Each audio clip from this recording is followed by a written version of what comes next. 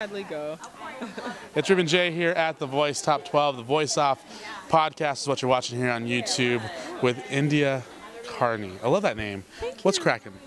You know, eggs are cracking when I drop them.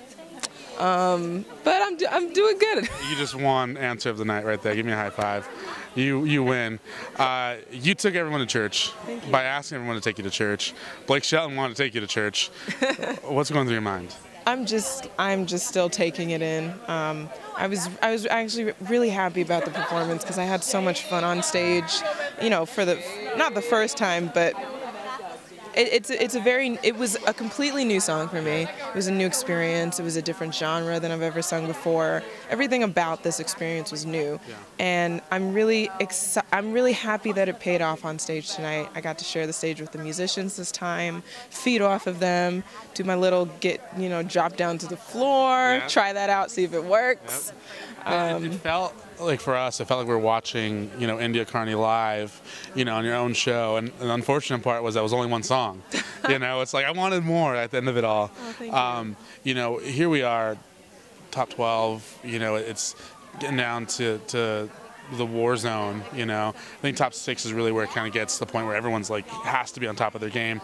What are you doing and preparing for? Going into preparing for these songs that just gets you to where you're at. I mean, because it was just such an epic performance. It was such a star. I mean, it was like I was telling you, it was like watching a star on that stage. So what do you do going into your performance to make your performances like that?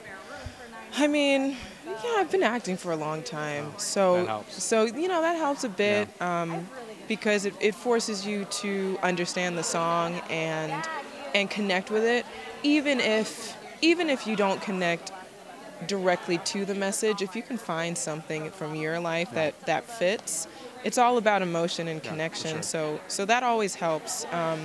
And I love feeding off of people. I just love collaboration and working with people. So to have the musicians on stage this time, to have the audience and the fans in the audience, I just repeated myself.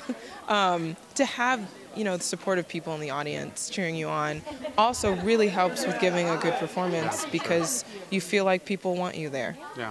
Well, last but not least, will you go to church with Blake Shelton? I will go to church with Blake Shelton. With or without the alcohol?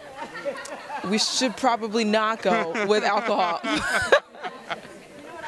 Well, ladies and gentlemen, India Carney here at The Voice. Best of luck. Thank you. We'll see you next week. Thank you so much. Ruben J, like, comment, and subscribe.